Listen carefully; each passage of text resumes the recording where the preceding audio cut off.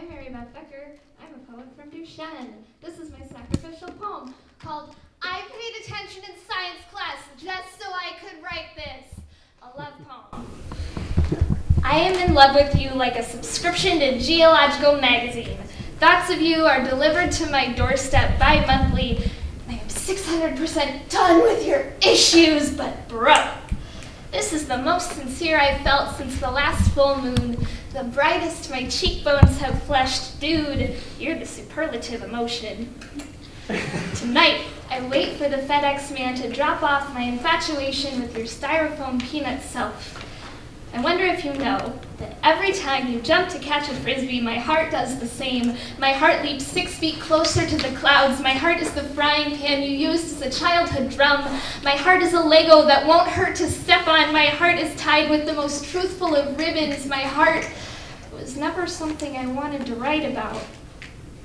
I love you the way coal changes to diamonds. It is slow and burning and ooh, shiny. You are obsidian, glimmering at the top of my sternum, suppressing my respiratory system and pushing my heart farther into my rib cage. Third grade science taught me about the rock cycle, told me how every mineral on this boulder of a planet connects with the others across thousands of years, and our lives are intertwined over hundreds of miles, and I am bolder for the connection.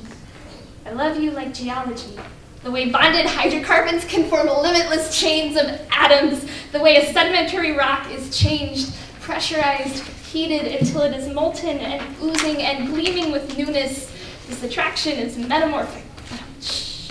When you speak, I melt into magma, and if your voice weren't so glowing, I think I'd still be a solid. Instead, I'm smoldering every time you part those glacial lips of yours. We are plate tectonics.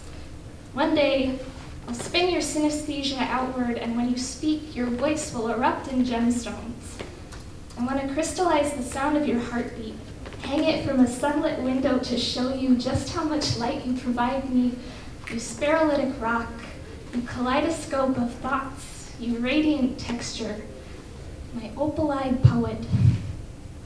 You rock.